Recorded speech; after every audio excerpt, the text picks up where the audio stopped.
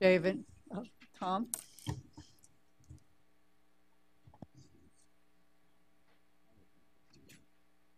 There should be a,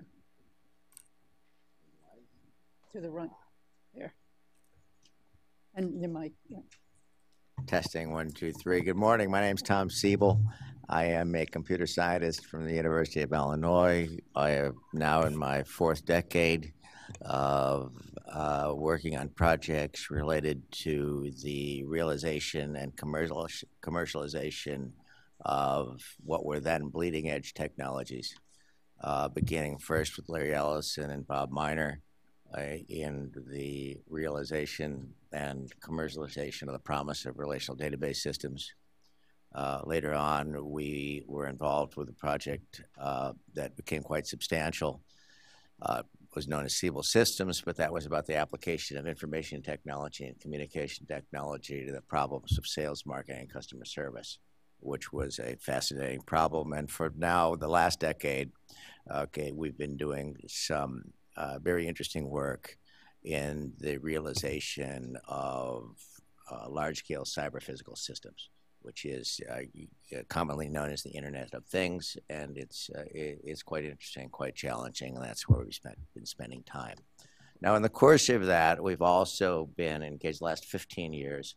We've been involved in some interesting, what I would call multidisciplinary collaborative efforts to make change happen. And I want to talk about 3, so outside of business life. And I want to talk about those 3 examples that may or may not be useful as you deliberate.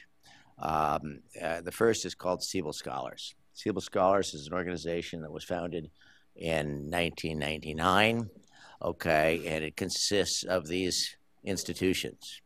And at these institutions, each year, the dean picks the top 5 graduate students based upon academic merit, just academic merit and leadership. And each of those graduate students receives a $35,000 award to finish their last year of school, whether it's the PhD program in bioengineering at Johns Hopkins, whether it's the computer science program at Tsinghua, and $35,000 goes a long way in Beijing. Whether it is the business school at Harvard, or and now we're in energy sciences. So today there are, and if you are one of the top 5 people at Tsinghua or the Princeton, or at Johns Hopkins, or at Harvard, I mean, you're probably pretty bright. And there are 1,000 of Siebel Scholars today. Every year, it's a very active, collaborative community. And every year we get together. Can I do this? I think I can. I mean, the Siebel Scholars today, the CEO of Google is a Siebel Scholar. I mean, they're all over the place. They're doing important things, and someday the premier of China will be a Siebel Scholar. I didn't know it, and it wasn't part of the criteria, but just I will put it on the record. Every Siebel Scholar that has come out of Tsinghua has been a party member, but that's been kind of curious. Now, but fascinatingly, and Siebel Scholars serve on the faculty of some of the most distinguished research institutions on the planet. Now, but the fun part of Siebel Scholars is the collaboration. We get together as a group annually, and with the existing class, and then alumni come, and we get together. For example, the first meeting was at the University of Chicago in 2000. The subject was the threat of nuclear proliferation. We spent 3 days with Al Haig, John Major, Bob Gates, Zbigniew Brzezinski. I mean, can you imagine, what that was like, for these students to be sitting down at breakfast, lunch, and dinner and engage in the dialogue. At Stanford, we studied stem cell. We had a conference at the University of Illinois on the U.S. criminal justice system. We've talked about drugs. We talked about the economics of alternative energy at the University of California. That was hosted by Bob Bergeneau. At Northwestern, we discussed water. At MIT, we talked about energy. Bob Tejan hosted us at Howard Hughes to talk about synthetic biology. with Craig Ventnor and other rock stars. That we had a fascinating discussion in 2012, right before the election, on class warfare in America.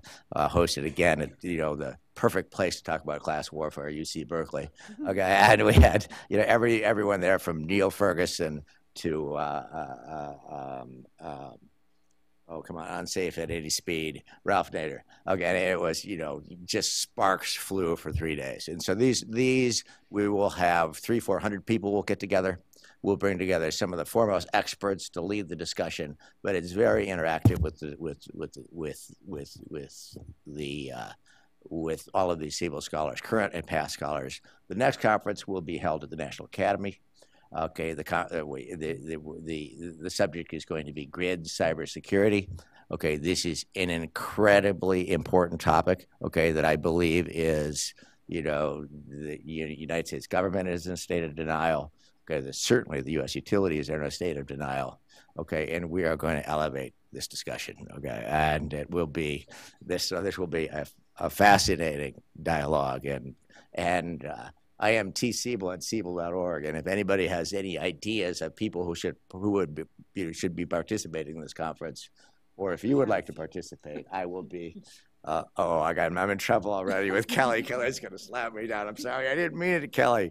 But this is important. Okay, and we're going to make it more important.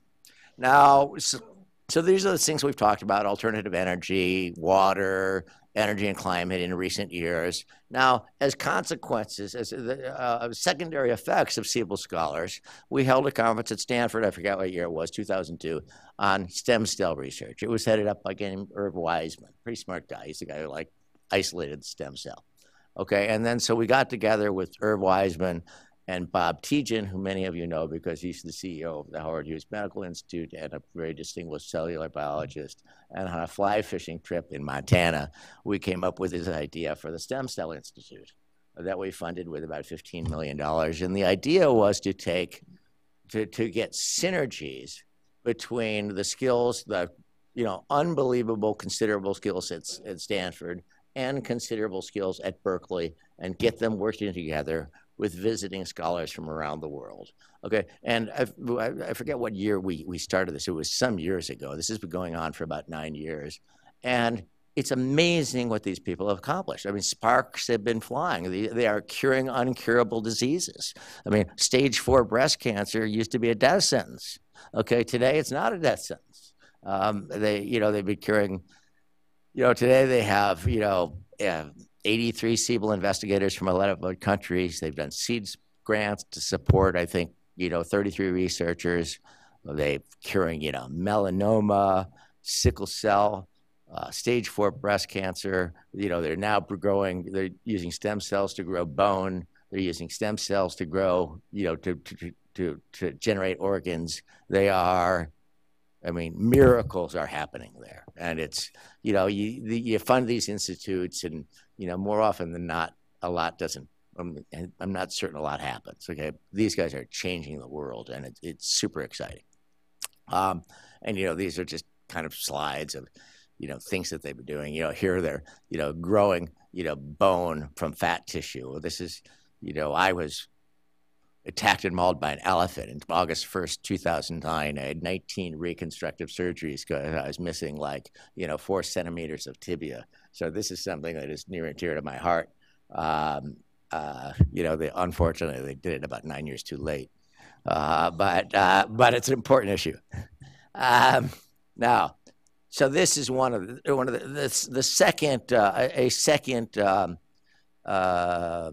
derivative of the Siebel scholars has been the Siebel Energy Institute.